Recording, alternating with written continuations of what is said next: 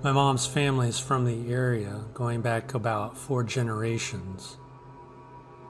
My mom is 90 now, but still loves to tell stories about the primitive way she grew up.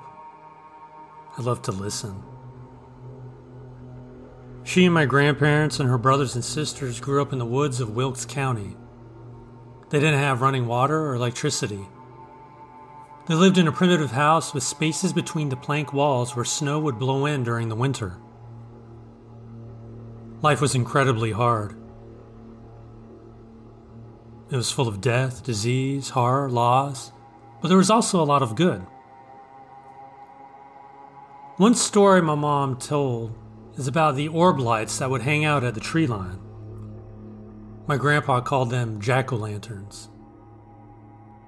They were orbs of light that floated around and you couldn't get near them or catch them. Keep in mind, no one had a car in the woods where they lived, and they were a good ways away from the nearest road.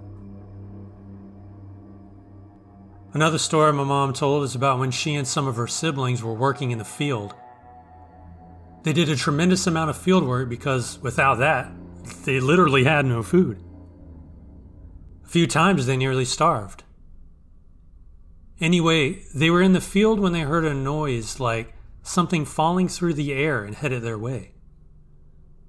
They looked around and suddenly something hit the ground near them with tremendous force. They could feel the shock wave from it in the air. They felt it hit the ground, only there was nothing there when they looked. There are a lot of stories about the sounds in the woods, which I think were bobcats. But who knows?